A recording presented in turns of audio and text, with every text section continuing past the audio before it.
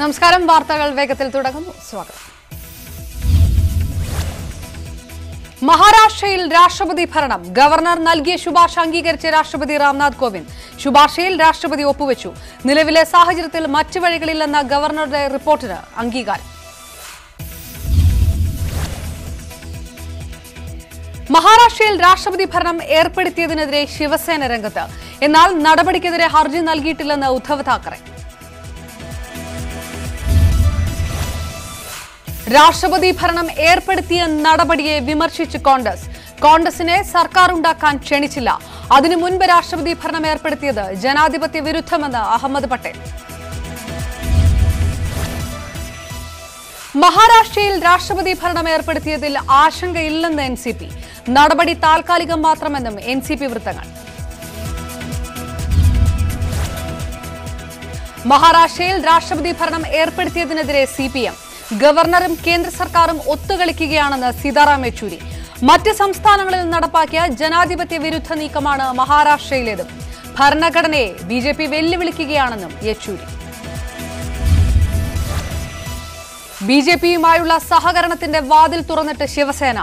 ആവശ്യങ്ങൾ അംഗീകരിച്ചാൽ ബിജെപിയുമായി സഹകരിക്കാൻ തയ്യാറാണെന്ന് ശിവസേന നേതാവ് ഉദ്ധവ് താക്കറെ. 2.5 വർഷം മുഖ്യമന്ത്രി പദമെന്ന ആവശ്യത്തിൽ ഉറച്ചു നിൽക്കുന്നു. എൻസിപിയുമായും കോൺഗ്രസുമായും പൊതു മിനിമം പരിപാടിയിൽ ചർച്ച നടത്തുമെന്നും സമയം വേണ്ടിവരുമെന്നും ഉദ്ധവ് താക്കറെ. ശിവസേനയുമായുള്ള സഖ്യത്തിൽ തീരുമാനമെടുക്കാതെ എൻസിപി കോൺഗ്രസ് യോഗം. എൻസിപിയുമായുള്ള ചർച്ചകൾക്ക് ശേഷം ശിവസേനയുമായി കൂടിയാലോചനകൾ നടത്തുമെന്ന് കോൺഗ്രസ് നേതാവ് അഹമ്മദ് പട്ടേൽ. പൊതു മിനിമം പരിപാടിയുടെ അടിസ്ഥാനത്തിൽ സുശക്തമായ സർക്കാരിന് രൂപം നൽകാൻ കഴിയുമെന്ന് ശരത് പവാർ.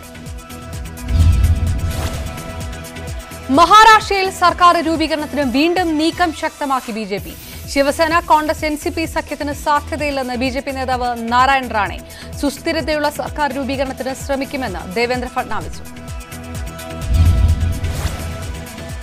സംസ്ഥാനത്ത് പുതിയ പഞ്ചായത്തുകൾ രൂപീകരിക്കില്ല. സാമ്പത്തിക പ്രതിസന്ധി കണക്കിലെടുത്ത് പുതിയ പഞ്ചായത്തുകൾ രൂപീകരിക്കേണ്ടതാണ് തീരുമാനം.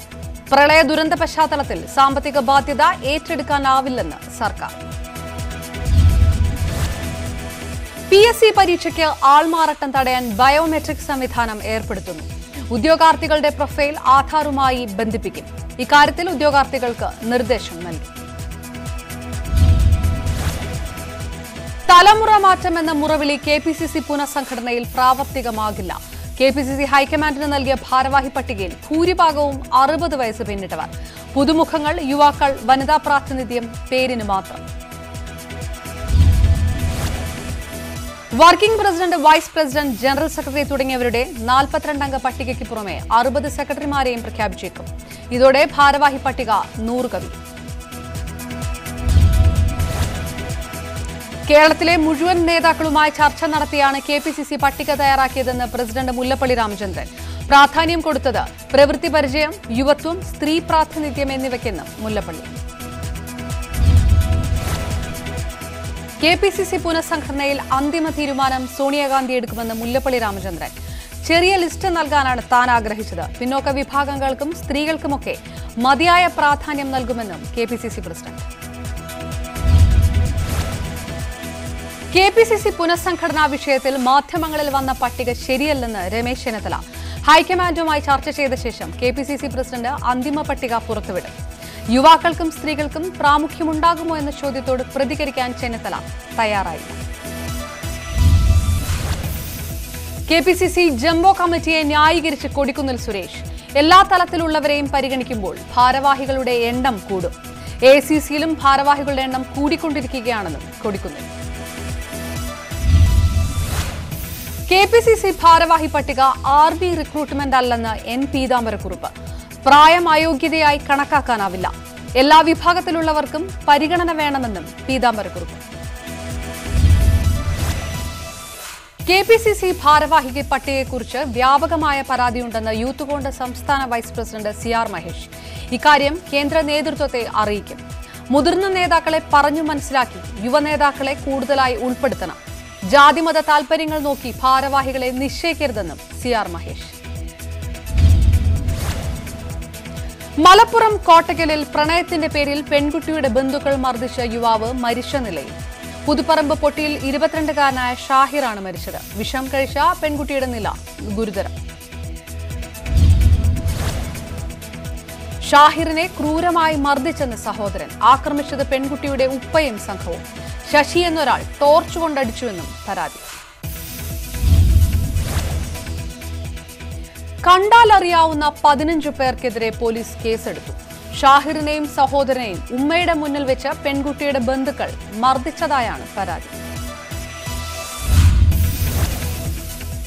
ഷാഹിറിനെ കൊന്നതാണെന്ന് ഉമ്മയുടെ ആരോപണം. ഷാഹിറിന്റെ വായിലേക്ക് പെൺകുട്ടിയുടെ ബന്ധുക്കൾ വിഷമൊഴിച്ചെന്നും ഉമ്മ ആരോപിച്ചു. ചെന്നൈ IITയിൽ വിദ്യാർത്ഥിനി ജീവനൊടുക്കിയ നിലയിൽ കണ്ട സംഭവത്തിൽ ദുരൂഹത ആരോപിച്ച് ബന്ധുക്കൾ. ഇടപെടൽ ആവശ്യപ്പെട്ട് കുടുംബം മുഖ്യമന്ത്രിയെ കണ്ടു. മരണകാരണം ഒരു അധ്യാപകനാണെന്ന് ആത്മഹത്യാ കുറിപ്പിലുണ്ട്. മകൾ ജീവനൊടുക്കിയത് അധ്യാപകന്റെ മാനസിക പീഡനം മൂലമെന്നും പിതാവ് ലത്തിക്. ചെന്നൈ IITയിൽ വിദ്യാർത്ഥിനി മരിച്ച സംഭവത്തിൽ തമിഴ്നാട് പോലീസ് കാര്യമായ അന്വേഷണം നടത്തുന്നില്ലെന്ന് പിതാവ്. വകുപ്പ് മേധാവിയായ സുദർശൻ പത്മനാഭന്റെ പേരാണ് ആത്മഹത്യാ കുറിപ്പിലുള്ളത്. ഈ അധ്യാപകൻ മതവിവേചനം കാണിച്ചിരുന്നുവെന്നും പിതാവിലെത്തി. പന്തിരാങ്കാവ് UAPA കേസിൽ പോലീസ് കസ്റ്റഡി അപേക്ഷ നൽകി. ചോദ്യം ചെയ്യലിനും തെളിവെടുപ്പിനുമായി അലൻ ഷുഹൈബിനെയും താഹ ഫസലിനെയും കസ്റ്റഡിയിൽ വിട്ടുകിട്ടണമെന്നാണ് അന്വേഷണ സംഘത്തിന്റെ ആവശ്യം. 5 ദിവസത്തെ കസ്റ്റഡിക്കാണ് കോഴിക്കോട് ജില്ലാ പ്രിൻസിപ്പൽ സെഷൻസ് കോടതിയിൽ അപേക്ഷ നൽകിയത്. കസ്റ്റഡി അപേക്ഷ നാളെ പരിഗണിക്കും.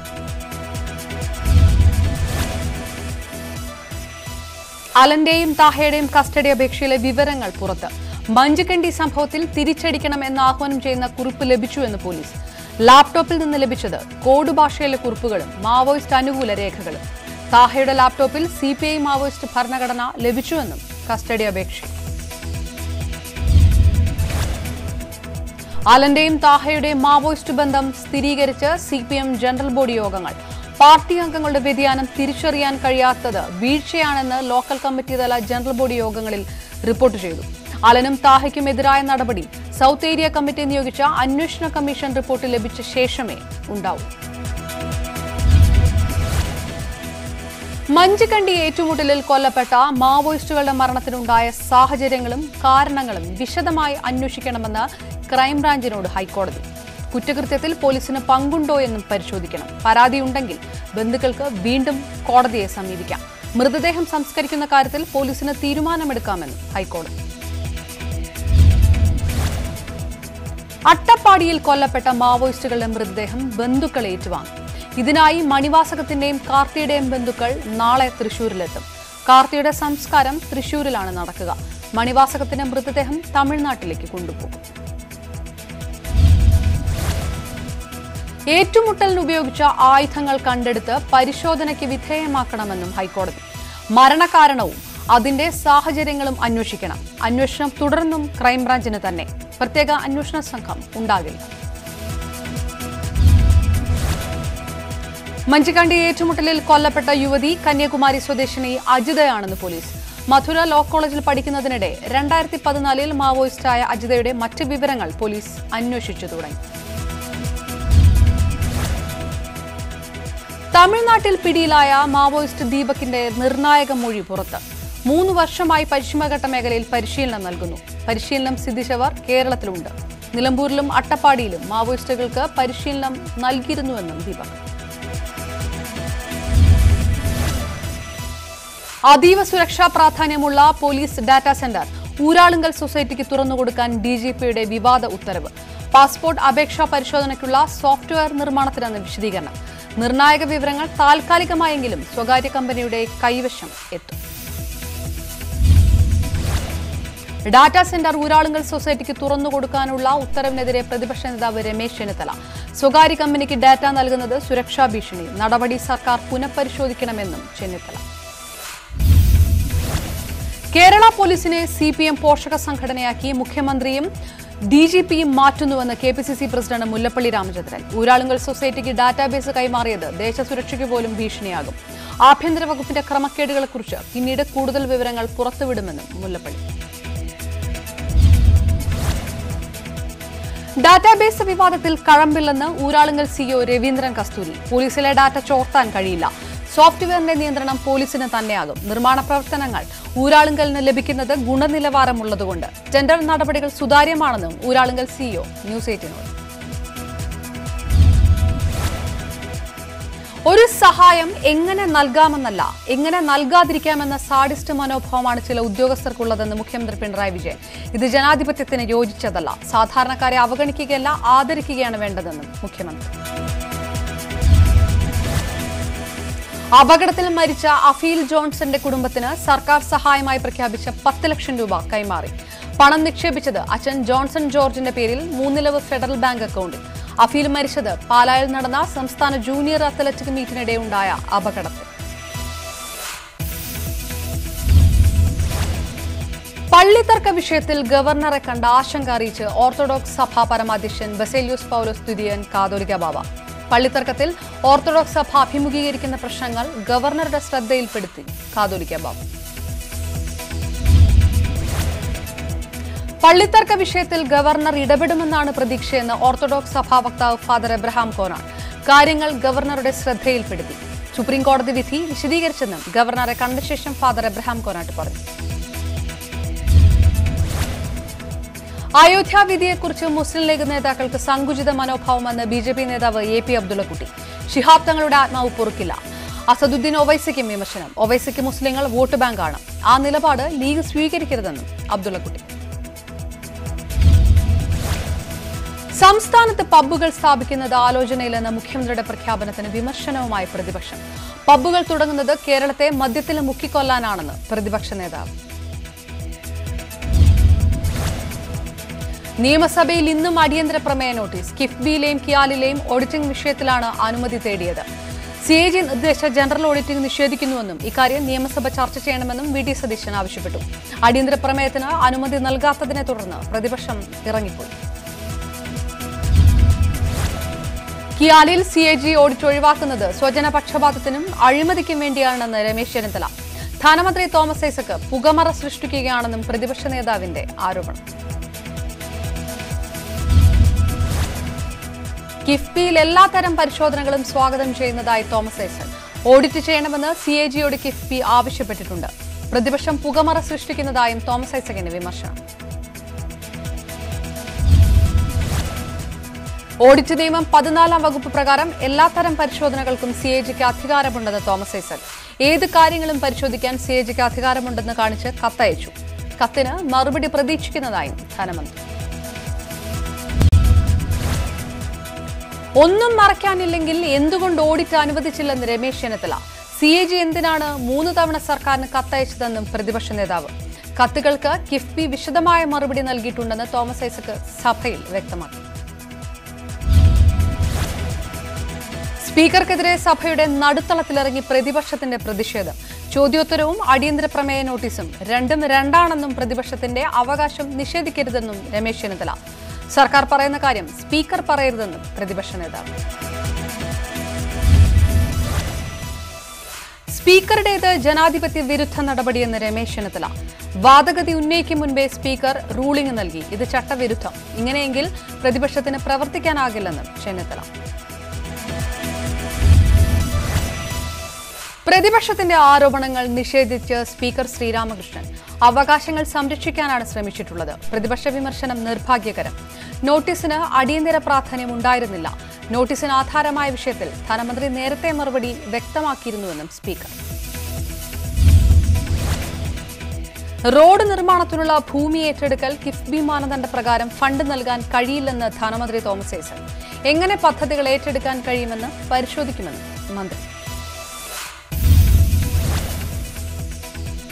പ്രളയത്തിന് ശേഷം 174 ക്വാറികൾക്ക് മാത്രമാണ് അനുമതി നൽകിയതെന്ന് മന്ത്രി ഇ.പി. ജയരാജൻ. പരിസ്ഥിതി ദുർബല പ്രദേശങ്ങളിൽ അനുമതി നൽകിയിട്ടില്ല. പരിസ്ഥിതി ലോല മേഖലകളുടെ 1 കിലോമീറ്റർ വരെ ഖനനത്തിന് യോജിച്ചതല്ല എന്ന റിപ്പോർട്ട് കേന്ദ്രത്തിന് നൽകി. അന്തിമ തീരുമാനമെടുക്കേണ്ടത് പരിസ്ഥിതി മന്ത്രാലയമാണെന്നും ഇ.പി. ജയരാജൻ. പാട്ടഭൂമിയിലെ ഖനനാനുമതി ന്യായീകരിച്ചും വ്യവസായ മന്ത്രി ഇ.പി. ജയരാജൻ. കൃഷിക്ക് നൽകിയ ഭൂമി പലതും കൃഷിക്ക് യോഗ്യമല്ല. പാറ നിറഞ്ഞ സ്ഥലങ്ങളാണ്. വിശദ പഠനത്തിനു ശേഷമാണ് ഇത്തരം സ്ഥലങ്ങളിൽ ഖനനത്തിന് അനുമതി നൽകിയത്. പ്രളയ സാധ്യതാ മേഖലകളിലൊന്നും അനുമതി നൽകിയിട്ടില്ലെന്നും മന്ത്രി പറഞ്ഞു.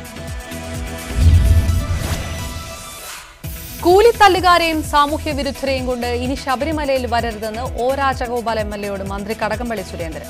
അയോധ്യ വിധി സ്വീകരിച്ചതുപോലെ ശബരിമല വിധിയും 2 കൈയും നീട്ടി സ്വീകരിക്കണം. നല്ല ബുദ്ധി വരുത്താൻ അയ്യപ്പനോട് പ്രാർത്ഥിക്കുന്നെന്ന് കടകംപള്ളി. ശബരിമലയിൽ പ്രശ്നമുണ്ടാക്കാൻ ശ്രമിച്ചത് നിരീശ്വരവാദികളും മാവോയിസ്റ്റുകളും തീവ്രവാദി സ്വഭാവമുള്ളവരുമാണെന്ന് ഒ രാജഗോപാൽ എംഎൽഎ. ആധ്യാത്മിക നവോത്ഥാനം മാത്രമേ കേരളത്തിൽ നടന്നിട്ടുള്ളൂ. ഭൗതിക നിരീശ്വരവാദ നവോത്ഥാനം ഉണ്ടായിട്ടില്ലെന്ന് ഓർക്കണമെന്നും ഒ രാജഗോപാൽ. ദേവസ്വം പ്രസിഡന്റ് സ്ഥാനം ഒഴിഞ്ഞാലും CPM പ്രവർത്തകനായിരിക്കുമെന്ന് എ പത്മകുമാർ. BJPക്കൊപ്പം ചേരുമെന്നത് തെറ്റായ പ്രചാരണം. സർക്കാരുമായി തനിക്ക് തർക്കമുണ്ടായിരുന്നില്ല. ദേവസ്വം പ്രസിഡന്റ് സ്ഥാനത്ത് ഒരു തവണ കൂടി തുടരാൻ ആഗ്രഹിച്ചിട്ടില്ല. 2 വർഷം പ്രസിഡന്റ് സ്ഥാനം എന്നത് സർക്കാരിന്റെ നയമാണെന്നും പത്മകുമാർ. മണ്ഡല മകരവിളക്ക് ഉത്സവങ്ങളോടനുബന്ധിച്ച് ശബരിമലയിലും പരിസരത്തും കർശന സുരക്ഷ ഏർപ്പെടുത്തും. ഇതിനുള്ള പദ്ധതികൾ ആവിഷ്കരിച്ചതായി DGP ലോക്നാഥ് ബെഹ്റ. സുരക്ഷാ ക്രമീകരണങ്ങളുടെ ചുമതല ADGP ഷേഖ് ദർവേഷ് സാഹിബിനായിരിക്കും. സന്നിധാനം, പമ്പ, നിലയ്ക്കൽ എന്നിവിടങ്ങളിൽ തീർത്ഥാടന കാലം 5 ഘട്ടമായി തിരിച്ചാണ് സുരക്ഷ ഏർപ്പെടുത്തിയിരിക്കുന്നത്. എരുമേലിയിൽ 4 ഘട്ടമായും സുരക്ഷ. നവംബർ 15 മുതൽ 30 വരെയുള്ള ആദ്യഘട്ടത്തിൽ IG രാഹുൽ ആർ നായരാണ് സന്നിധാനത്തെ പോലീസ് കൺട്രോളർ. മരട് ഫ്ളാറ്റ് കേസിൽ മുൻ പഞ്ചായത്ത് ക്ലാർക്ക് ജയറാം നായിക്ക് നൽകിയ മുൻകൂർ ജാമ്യ ഹർജി എറണാകുളം ജില്ലാ കോടതി തള്ളി. അനധികൃത നിർമ്മാണത്തിന് കൂട്ടുനിന്നതിന് ക്രൈംബ്രാഞ്ച് ജയറാമിനെ പ്രതി ചേർത്തിരുന്നു.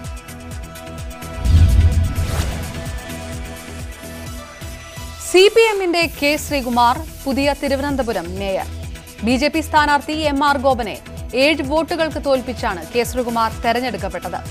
നഗരത്തിന്റെ വികസന പ്രവർത്തനങ്ങൾക്ക് നേതൃത്വം നൽകുമെന്ന് മേയർ പറഞ്ഞു. ശ്രീകുമാറിന്റെ മുന്നേറ്റം UDF സ്ഥാനാർത്ഥി D അനിൽകുമാറിനെയും BJP സ്ഥാനാർത്ഥി MR ഗോപനെയും തോൽപ്പിച്ച്. ആദ്യഘട്ടത്തിൽ ഏറ്റവും കുറവ് വോട്ടുകൾ നേടിയ D അനിൽകുമാർ പുറത്തായി. 2ാം ഘട്ട തെരഞ്ഞെടുപ്പിൽ BJP സ്ഥാനാർത്ഥി MR ഗോപൻ 35 വോട്ടും ശ്രീകുമാർ 42 വോട്ടും നേടി. കൊച്ചി കോർപ്പറേഷൻ ഡെപ്യൂട്ടി മേയർ തെരഞ്ഞെടുപ്പ് നാളെ. TJ വിനോദ് രാജിവെച്ച് ഒഴിവിലേക്ക് നടക്കുന്ന തെരഞ്ഞെടുപ്പ് UDFന് അഗ്നിപരീക്ഷയാണെന്ന് വിലയിരുത്തൽ. KJ Antony LDF സ്ഥാനാർത്ഥിയാകും. Kochi corporation പരിധിയിലെ റോഡുകൾ യുദ്ധകാലാടിസ്ഥാനത്തിൽ ശരിയാക്കണമെന്ന് ഹൈക്കോടതി. ഈ മാസം 15-നുള്ളിൽ നടപടിയായില്ലെങ്കിൽ ഉദ്യോഗസ്ഥരെ വിളിച്ചു വരുത്തുമെന്ന് മുന്നറിയിപ്പ്. നിർദ്ദേശം കോർപ്പറേഷനും GCDAയ്ക്കും. റോഡിന്റെ തകർച്ച എല്ലാവർക്കും നാണക്കേടാണെന്ന് കോടതിയുടെ വാക്കാൽ പരാമർശം. കൊച്ചി നഗരത്തിലെ വെള്ളക്കെട്ടിന് ശാശ്വത പരിഹാരം കാണാനുള്ള ഓപ്പറേഷൻ ബ്രേക്ക് ത്രൂ പദ്ധതിക്ക് ഡിസംബർ 31-നകം അന്തിമ രൂപരേഖയാകും. തിരുവനന്തപുരം നഗരത്തിൽ നടപ്പാക്കിയ ഓപ്പറേഷൻ ആനന്ദയുടെ അതേ മാതൃകയിലാകും കൊച്ചിയിലെയും പദ്ധതി. കൊച്ചി നഗരത്തിലെ കനാലുകളും ഓടകളും ഉൾപ്പെട്ട ജലനിർഗമന മാർഗങ്ങളുടെ വിശദമായ ഭൂപടം തയ്യാറാക്കുന്ന ജോലി പുരോഗമിക്കുന്നതായി ജില്ലാ കളക്ടർ. തേവര പേരണ്ടൂർ കനാലിലേക്ക് ഖരമാലിന്യങ്ങൾ നിക്ഷേപിക്കുന്നതും മാലിന്യങ്ങൾ ഒഴുക്കുന്നതും നിരോധിച്ചും സർക്കാർ ഉത്തരവിട്ടു. പാലാരിവട്ടം മേൽപ്പാലം അടഞ്ഞുകിടക്കുന്നതിന്റെ ഉത്തരവാദി സർക്കാരാണെന്ന് കേരള ഗവൺമെന്റ് കോൺട്രാക്ടേഴ്സ് അസോസിയേഷൻ. കരാർ വ്യവസ്ഥകളുടെ പരിധിയിൽപ്പെടാത്ത കാര്യങ്ങൾ കരാറുകാരന്റെ ചെലവിൽ നടത്താൻ സർക്കാർ ശ്രമം. കൺസൾട്ടന്റായി വന്ന E ശ്രീധരന്റെ സ്ഥാപനത്തിന് നിർമ്മാണ ചുമതല നൽകിയത് ശരിയല്ല. ലോ ടെസ്റ്റ് നടത്തി പാലത്തിന്റെ ബലം ഉറപ്പുവരുത്താൻ സർക്കാർ തയ്യാറാകണമെന്നും ആവശ്യം. കേന്ദ്ര സർക്കാർ നയങ്ങൾക്കെതിരെ കോൺഗ്രസ് പ്രതിഷേധം. തിരുവനന്തപുരം ജില്ലാ കമ്മിറ്റിയുടെ ആഭിമുഖ്യത്തിൽ രാജ്ഭവൻ മാർച്ച് സംഘടിപ്പിച്ചു. മാർച്ച് പ്രതിപക്ഷ നേതാവ് രമേശ് ചെന്നിത്തല ഉദ്ഘാടനം ചെയ്തു. കേന്ദ്ര സർക്കാർ നയങ്ങൾ രാജ്യത്തിന്റെ സമ്പദ് വ്യവസ്ഥയെ താറുമാറാക്കിയെന്ന് ചെന്നിത്തല. ഗുരുവായൂർ ക്ഷേത്ര ഭണ്ഡാരത്തിൽ നിന്ന് വെടിയുണ്ട കണ്ടെത്തി. നാലമ്പലത്തിനകത്തെ ഭണ്ഡാരത്തിൽ നിന്നാണ് പിസ്റ്റളിൽ ഉപയോഗിക്കുന്ന 9 മില്ലിമീറ്റർ വലിപ്പമുള്ള വെടിയുണ്ട കണ്ടെത്തിയത്. ഉപയോഗിച്ച വെടിയുണ്ടയാണിതെന്നും പോലീസ് ഫയറിംഗ് നടക്കുന്ന സ്ഥലത്ത് നിന്ന് ഏതെങ്കിലും ഭക്തൻ ഭണ്ഡാരത്തിൽ നിക്ഷേപിച്ചതാകാമെന്നും അധികൃതർ. 1 മാസമായി പ്രവർത്തിക്കാതെ കിടന്ന കോട്ടയം മെഡിക്കൽ കോളേജിലെ ലിഫ്റ്റ് പ്രവർത്തന സജ്ജമായി. ക്യാൻസർ രോഗികളെ തോളിൽ ചുമന്നുകൊണ്ടുപോകുന്ന ദൃശ്യം News18 പുറത്തുവിട്ടതിന് പിന്നാലെയാണ് ലിഫ്റ്റ് പ്രവർത്തനക്ഷമമാക്കിയത്. ആരോഗ്യമന്ത്രിയുടെ ഓഫീസ് ഈ വിഷയത്തിൽ ഇടപെട്ടിരുന്നു. പാലക്കാട് മങ്കറിൽ ഗ്രാനൈറ്റ് ഇറക്കുന്നതിനിടെ അപകടം. 2 ചുമട്ട് തൊഴിലാളികൾ മരിച്ചു. മങ്കര സ്വദേശികളായ ശ്രീധരൻ, വിശ്വനാഥൻ എന്നിവരാണ് മരിച്ചത്. ആലപ്പുഴ നങ്ങ്യാർകുളങ്ങരയിൽ KSRTC ബസും കാറും കൂട്ടിയിടിച്ച് വിദ്യാർത്ഥിനി മരിച്ചു. അർദ്ധരാത്രിയായിരുന്നു അപകടം. മരിച്ചത് കരുനാഗപ്പള്ളി തൊടിയൂർ മണേൽ നജീബിന്റെ മകൾ ഫാത്തിമ. കരുനാഗപ്പള്ളിയിലേക്കുള്ള യാത്രാമധ്യയാണ് കുടുംബം അപകടത്തിൽപ്പെട്ടത്. സഹോദരൻ മുഹമ്മദ് അലിയെയും മാതാപിതാക്കളെയും കൊച്ചിയിലെ സ്വകാര്യ ആശുപത്രിയിലേക്ക് മാറ്റി. ന്യൂവാഹിയിൽ വീട് പൊളിച്ചു മാറ്റുന്നതിനിടയിൽ അപകടം. 2 പേർക്ക് പരിക്ക്. കെട്ടിടത്തിനടിയിൽ കുടുങ്ങിപ്പോയവരെ നാട്ടുകാരും മറ്റു തൊഴിലാളികളും ചേർന്ന് രക്ഷിക്കുകയായിരുന്നു. ആലപ്പുഴയിലെ കുടിവെള്ള പ്രശ്നത്തിന് പരിഹാരമാകുന്നു. അറ്റകുറ്റപ്പണിക്ക് ശേഷമുള്ള പമ്പിംഗ് തുടങ്ങി. പരിശോധനയിൽ പൈപ്പുകൾക്ക് തകരാറില്ലെന്ന് കണ്ടെത്തി. ഉച്ചയോടെ നഗരത്തിലും 8 പഞ്ചായത്തുകളിലും കുടിവെള്ളം എത്തുമെന്ന് വാട്ടർ അതോറിറ്റി അറിയിച്ചു. ആലപ്പുഴയിലെ കുടിവെള്ള പ്രശ്നത്തിൽ സർക്കാരിനെ വിമർശിച്ച് CPI. വിവാദം കൊണ്ട് ജനത്തിന്റെ ദാഹം മാറില്ല. മന്ത്രിമാർ വിവാദങ്ങളിൽ നിന്ന് വിട്ടുനിൽക്കണമെന്ന് TJ ആഞ്ചലോസ്. വാട്ടർ അതോറിറ്റി ജീവനക്കാർക്ക് നേരെയും രൂക്ഷ വിമർശനം. ജീവനക്കാർ അഴിമതി അന്വേഷിക്കുന്നത് കുറുക്കൻ കോഴിക്ക് കാവൽ നിൽക്കുന്നത് പോലെ.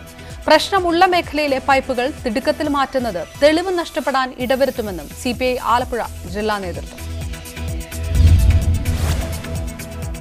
കോഴിക്കോട് പാളയം മാർക്കറ്റ് കല്ലുത്താൻ കടവിലേക്ക് മാറ്റാൻ നീക്കം. പഴം പച്ചക്കറി മാർക്കറ്റ് മാറ്റുന്നതിൽ വ്യാപാരികൾ ആശങ്കയിൽ. ചില്ലറ വിൽപ്പന നടത്തുന്നവരെയായിരിക്കും മാറ്റം ഏറ്റവും അധികം ബാധിക്കുക. മാർക്കറ്റിലുള്ളത് 500-ലധികം തൊഴിലാളികൾ. Anthikad block panchayat president സ്ഥാനത്തിനായി CPM CPI തർക്കം. CPI അംഗങ്ങൾ സ്ഥാനങ്ങൾ രാജിവെച്ചു. മുന്നണി മര്യാദ പാലിക്കാത്തത് ജനാധിപത്യത്തോടുള്ള വെല്ലുവിളിയാണെന്ന് CPI നേതാക്കൾ. പ്രസിഡന്റ് സ്ഥാനം വിട്ടു നൽകണമെന്നും ആവശ്യം. മുനിസിപ്പൽ കണ്ടിജൻസി ജീവനക്കാരെ സർക്കാർ ഉദ്യോഗസ്ഥരായി നിയമിക്കണമെന്ന് കേരള മുനിസിപ്പൽ വർക്കേഴ്സ് കോൺഗ്രസ് സംഘടനയുടെ നേതൃത്വത്തിൽ കായംകുളം നഗരസഭയ്ക്ക് മുന്നിൽ ധർണ. വിദ്യാഭ്യാസ യോഗ്യതയ്ക്കനുസരിച്ച് ജോലിക്കയറ്റം അനുവദിക്കുക, എല്ലാ ആശുപത്രികളിലും സൗജന്യ ചികിത്സ അനുവദിക്കുക തുടങ്ങിയവയും ആവശ്യം. സമൃദ്ധി ക്യാമ്പയിന് ചവറ ഗ്രാമപഞ്ചായത്തിൽ തുടക്കമായി. മടപ്പള്ളി വാർഡിൽ നടന്ന പരിപാടി ഗ്രാമപഞ്ചായത്ത് പ്രസിഡന്റ് PK ലളിത വൃക്ഷത്തൈ നട്ട് ഉദ്ഘാടനം ചെയ്തു. ചവറ ഉപജില്ലാ കലോത്സവം തുടരുന്നു. പന്മനമലയിൽ ഹയർ സെക്കൻഡറി സ്കൂളിലാണ് മത്സരങ്ങൾ. 9 വേദികളിലായി നടക്കുന്ന മത്സരങ്ങൾക്ക് നാളെ സമാപനമാകും. 6 പഞ്ചായത്തുകളിലെ വിദ്യാലയങ്ങളിൽ നിന്നായി 2500ഓളം കലാപ്രതിഭകളാണ് മാറ്റുരയ്ക്കുന്നത്.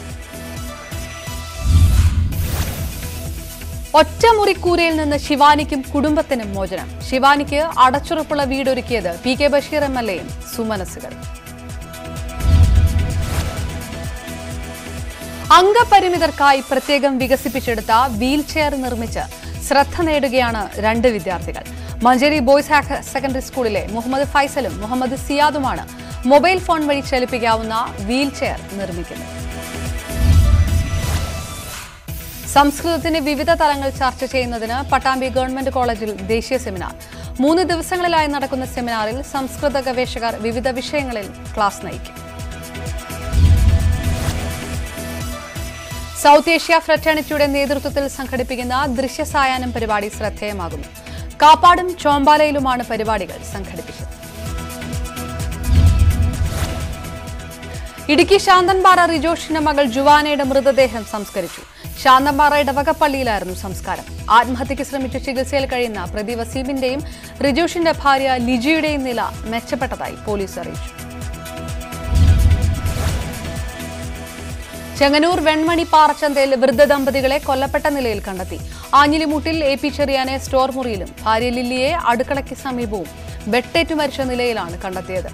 2 ഇതര സംസ്ഥാന തൊഴിലാളികൾ പോലീസ് കസ്റ്റഡിയിൽ. പ്രതികളെന്ന് സംശയിക്കുന്നവരുടെ ഫോട്ടോ പോലീസ് പുറത്തുവിട്ടു.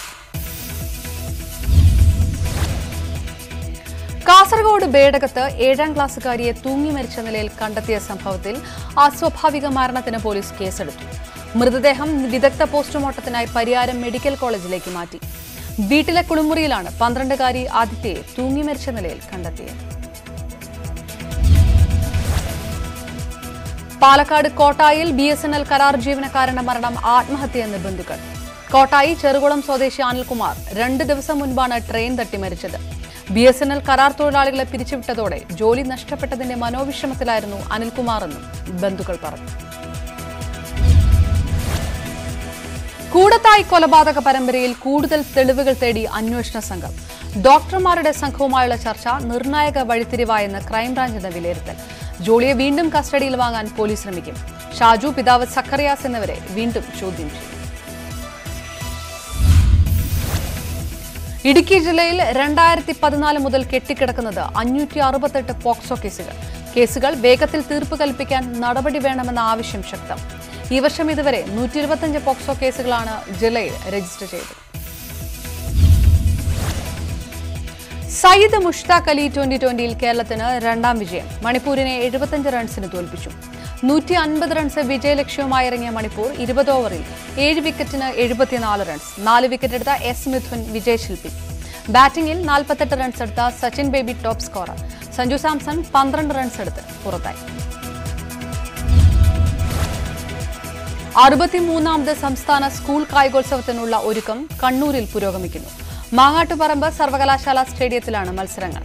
ഈ മാസം 16 മുതൽ 19 വരെയാണ് കായികമേള. സംസ്ഥാനത്ത് മറ്റന്നാൾ സൂചനാ സിനിമാ ബന്ദ്. സമരം അധിക വിനോദ നികുതി പിൻവലിക്കാത്തതിൽ പ്രതിഷേധിച്ച് സിനിമാ ചിത്രീകരണവും പ്രദർശനവും നിർത്തിവെക്കാൻ തീരുമാനം. CPI നേതാവ് പന്ന്യൻ രവീന്ദ്രനും ആദിവാസി സമര നേതാവ് CK ജാനുവും സിനിമയിൽ ദമ്പതികളായെത്തുന്നു. രാജൻ കുട്ടുവൻ സംവിധാനം ചെയ്യുന്ന പസീന എന്ന ചിത്രത്തിലാണ് ഇരുവരും അഭിനയിക്കുന്നത്. മകന്റെ മിശ്രവിവാഹവുമായി ബന്ധപ്പെട്ടുള്ള പ്രശ്നങ്ങളാണ് സിനിമയുടെ ഇതിവൃത്തം. സിനിമയുടെ ചിത്രീകരണം 17-ന് തുടങ്ങും. ഉത്തർപ്രദേശ് മുഖ്യമന്ത്രി യോഗി ആദിത്യനാഥിനെ അയോധ്യയിൽ ക്ഷേത്ര നിർമ്മാണ ട്രസ്റ്റിന്റെ അധ്യക്ഷനാക്കണമെന്ന ആവശ്യം. ഇക്കാര്യം ഉന്നയിച്ച് രാമജന്മഭൂമി ന്യാസ് കേന്ദ്ര സർക്കാരിന് നിവേദനം നൽകി. ഗോരഖ്പൂർ ക്ഷേത്രത്തിന്റെ മഹന്ത് എന്ന നിലയിലാണ് യോഗിയെ ട്രസ്റ്റ് അധ്യക്ഷനാക്കണമെന്ന ആവശ്യം ഉന്നയിക്കുന്നതെന്നും രാമജന്മഭൂമി ന്യാസ്. ഫീസ് വർധനവടക്കമുള്ള വിഷയങ്ങളിൽ ഡൽഹി ജവഹർലാൽ നെഹ്റു സർവകലാശാലയിലെ വിദ്യാർത്ഥികൾ സമരം കൂടുതൽ ശക്തിപ്പെടുത്തുന്നു. നാളെ മുതൽ ക്യാമ്പസിന് 4 കവാടങ്ങളും ഉപരോധിച്ച് സമരം ശക്തമാക്കാനാണ് തീരുമാനം. ഇന്ന് അവധി ദിനമായതിനാൽ പ്രതിഷേധമുണ്ടായില്ല. ഹോസ്റ്റൽ മാനുവൽ പരിഷ്കരണത്തിനെതിരെ 10 ദിവസത്തിലേറെയായി തുടർന്ന വിദ്യാർത്ഥി സമരമാണ് ശക്തിപ്പെടുത്തുന്നത്. വൈസ് ചാൻസലർ ചർച്ചയ്ക്ക് തയ്യാറാകും വരെ സമരം തുടരാനാണ് വിദ്യാർത്ഥികളുടെ തീരുമാനം. ഇന്നലെ സർവകലാശാലയ്ക്ക് മുന്നിൽ പോലീസും വിദ്യാർത്ഥികളും ഏറ്റുമുട്ടിയിരുന്നു. പ്രശസ്ത പിന്നണി ഗായിക ലതാ മങ്കേഷ്കറുടെ നില ഗുരുതരമെന്ന റിപ്പോർട്ട്. ശ്വാസകോശ അണുബാധയെ തുടർന്ന് ആശുപത്രിയിൽ പ്രവേശിപ്പിച്ചത് ഇന്നലെയാണ്. ചികിത്സയിൽ കഴിയുന്നത് മുംബൈ ബ്രീച്ച് കാൻഡി ഹോസ്പിറ്റലിൽ.